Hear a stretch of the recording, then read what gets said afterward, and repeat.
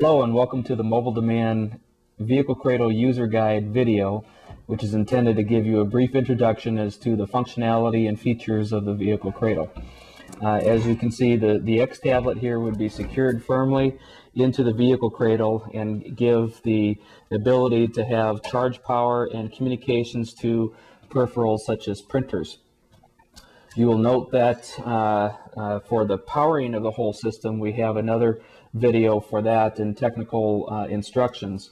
As you will see that when the system is unplugged, there will be no LEDs lit. When it's correctly wired, so a source to the back of the cradle, a power source to the back of the cradle, and then you would have, and that powers the whole cradle with the fans, then you would have the tablet power supply or the tablet auto adapter or cigarette lighter adapter plugged into the side of the cradle, mounted on the back of the unit, and then that tablet cigarette lighter adapter plugs into the bottom of this communications module.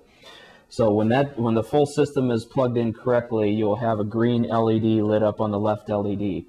The right LED is an indicator that the tablet is firmly in place and has a good communications.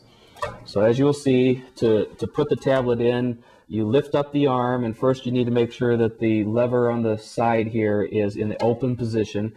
To the right is the open position. Lift up the lever. You place the tablet into the cradle, and then there we go. Place the tablet into the cradle, and as you just saw, you just got to make sure that it physically rests in there well. Once you get that in there, you close the arm down on it, and you can lock it in place like so. And that gives a strong indication. When the tablet is in place, it'll blink 3 times, and then it'll go solid when it has a good solid connection. So the lever holds the tablet in place as you're going down the road inside of a vehicle to maintain that communications.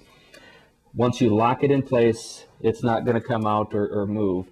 You can also physically, with the key then, with this locked, you can take the key and this will be totally locked in place.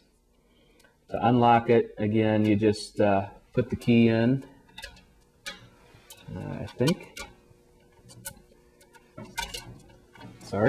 put the key in, unlock it, slide that open, and you've got access to the cradle again.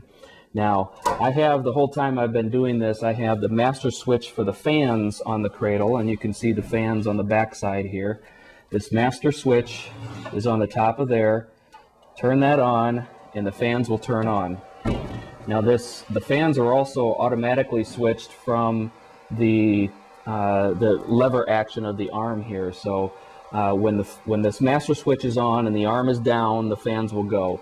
If you lift up the arm, the fans will turn off, and as the cradle will not be in, or the tablet won't be inside the unit. So to turn the fans back on again, place it in, you'll note the blinking LED, put it back down, and the fans will start again. Probably about the last couple of items on that is this little tube here. The clear tube is actually for the stylus. So you can take, before you put the tablet in place, you can close it down, and you can stick the stylus inside this clear tube to use, and a place to put the stylus while it's in the vehicle.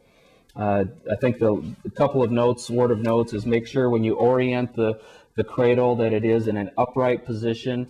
It won't be a very good position for communications to this module if you have it in a horizontal position like this. Also, it's always advised to bring if you have the briefcase handle to carry the tablet with, bring that forward so it doesn't interfere. If you have it on top here, that'll interfere slightly with the lever action of the arm.